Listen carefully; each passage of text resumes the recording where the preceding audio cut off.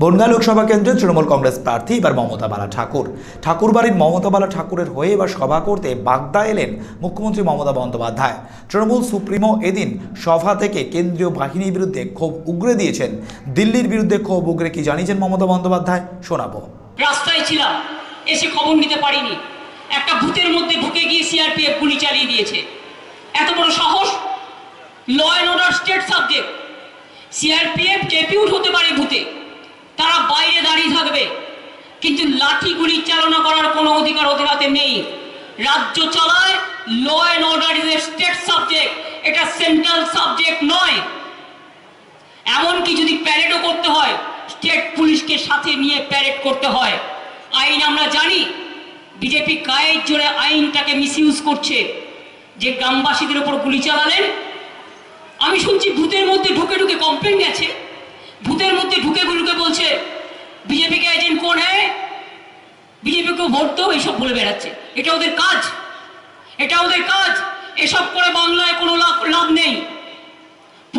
প্রশাসনের মতো কাজে চলে। বাংলা পুলিশকে ভরসাই করতে পারছে না। আরে ভাই, এরাই তো রাজ্য চালায়। দুর্গাপুজোয় পাহারা দেবে এরা, কালী পুজোয় পাহারা দেবে এরা, চোর আসলে পাহারা দেবে এরা, ডাকাত আসলে পাহারা দেবে এরা, আর ভোট আসলে তখন তোমার দিল্লির পুলিশ চাই। ইলেকশন দিল্লির পুলিশ চাই, সবই দিল্লির চাই। তাহলে দিল্লির ইলেকশনটা করে লাভ কি?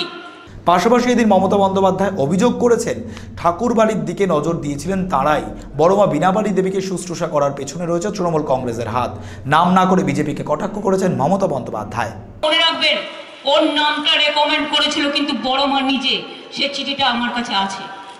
কোথায় ছিল এরা গত 30 বছর ধরে?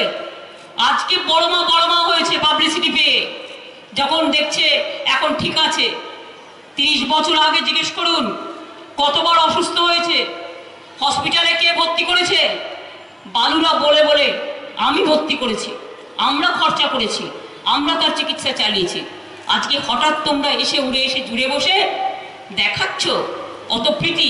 কোথায় ছিলে? কোনোদিন কেউ আসুনি। ওই ঠাকুর বাড়িতে তোমরা কেউ কোনোদিন যাওনি। আমি যেতাম, আমি একমাত্র লোক। বালুরা আমাকে নিয়ে যেত, মমতারা আমায় নিয়ে যেত, এবং ওর হাজবেন্ডকে আমি টিকিট দিয়েছিলাম, জিতেছিল, মারা গিয়েছিল। তারপরে বড়মা ওর নামটা আমার কাছে রেকমেন্ড করেছিল।